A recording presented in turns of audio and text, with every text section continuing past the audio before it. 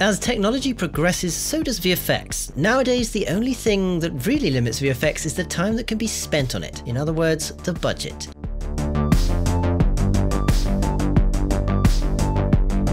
If production companies are willing to pay for the time it takes to get VFX perfect, they will be perfect. Unfortunately, this doesn't always translate into a box office hit. Although cheap and poorly executed VFX can make a good movie bad, high quality VFX won't make a bad movie good.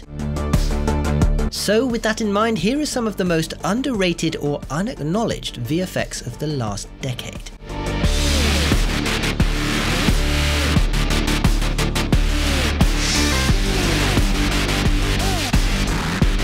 Rise of the Planet of the Apes was criticised for the lack of reality in the lead ape character Caesar.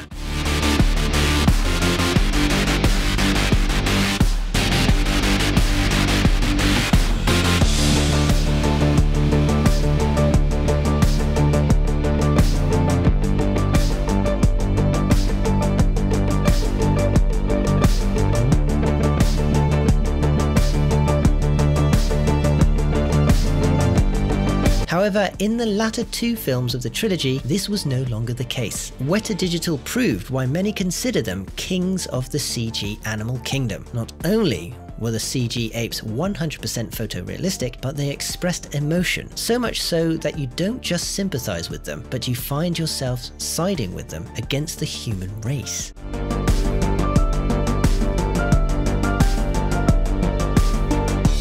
In order to accomplish this, WETA had to develop and perfect a number of their own tools. Their fur system was completely rewritten, their skin and hair shading models were advanced, and their facial performance capture technology was also perfected. They even wrote their own fur and hair grooming system, comically named Barbershop.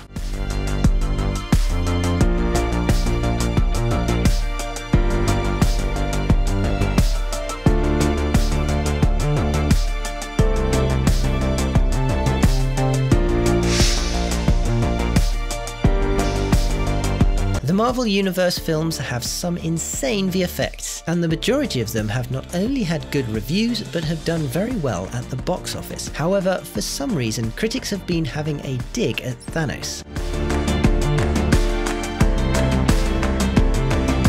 Digital Domain had Josh Brolin wear a mocap suit as well as a helmet that had two HD cameras running 60 frames a second to capture his facial performance.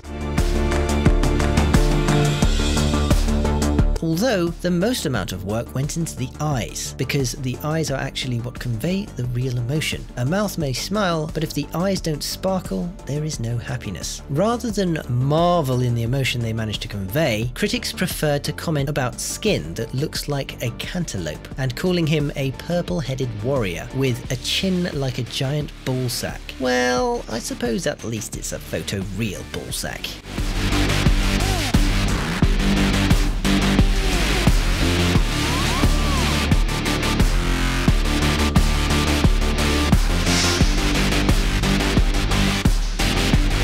Blade Runner 2049 is a sequel to the 1982 classic Blade Runner. Making a sequel to a classic is always a daunting task. It creates so much speculation and hype that the movie is almost always going to fall short. And this would have been the case for Blade Runner 2049 had it not been for the VFX.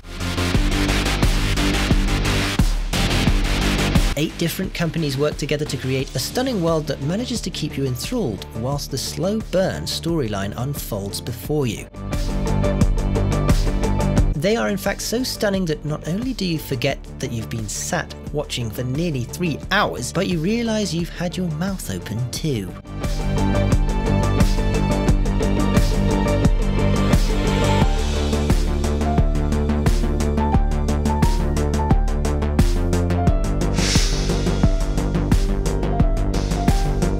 Claims that The Lion King has lost its soul and become a National Geographic documentary may be bad for the film, but says a lot for the VFX.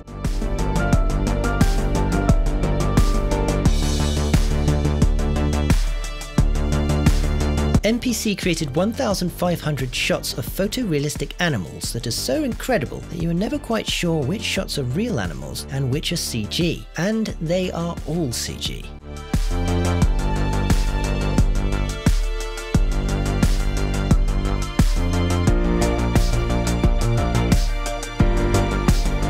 Disney's idea to remake all its animated classics using today's technology and VFX may seem like a great idea, especially to Disney's accountants and shareholders, but many feel that this is a money grab, and Disney has exchanged their childlike innocent imagination for adult cynical realism. When you find out Disney grossed nearly $1.7 billion on this film while MPC was forced to close down, it makes you wonder whether the Walt Disney Company is becoming more company and less Walt Disney.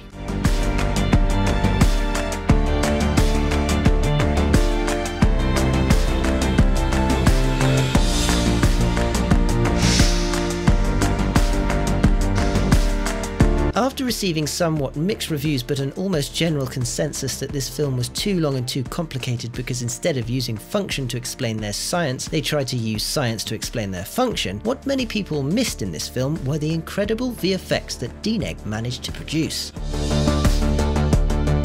The jewel in their crown was Gargantua, the black hole, working alongside the theoretical scientists Kip Thorne, which, by using Kip's theoretical equations, could map out how millions of light beams travel through the warped space-time surrounding a black hole. Kip Thorne and the DNEG team published a scientific study on how they did this in February 2015, but it wasn't until April 10, 2019 that we understood just how good DNEG's black hole was, when the Event Horizon Telescope captured the first image of the black hole in the Messier 87 galaxy 50 million light years away.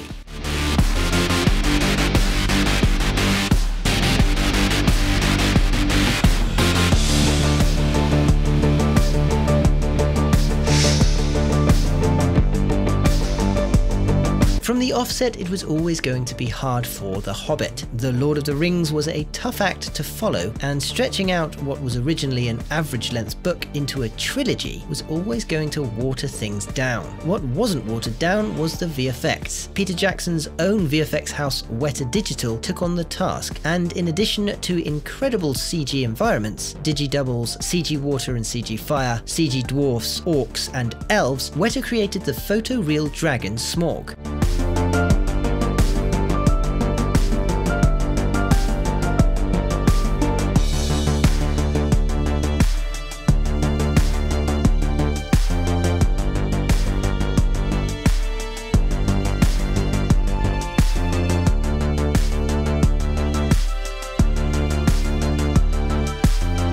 Not only did the dragon look so much like a real dragon that it made us forget that real dragons don't exist, but they managed to make it talk like Benedict Cumberbatch without losing the magic. Please give us a like if you enjoyed this video. Don't forget the links to the music used in this video are in the video description, and as always, be sure to let us know in the comments section which movie VFX you'd like to see behind next.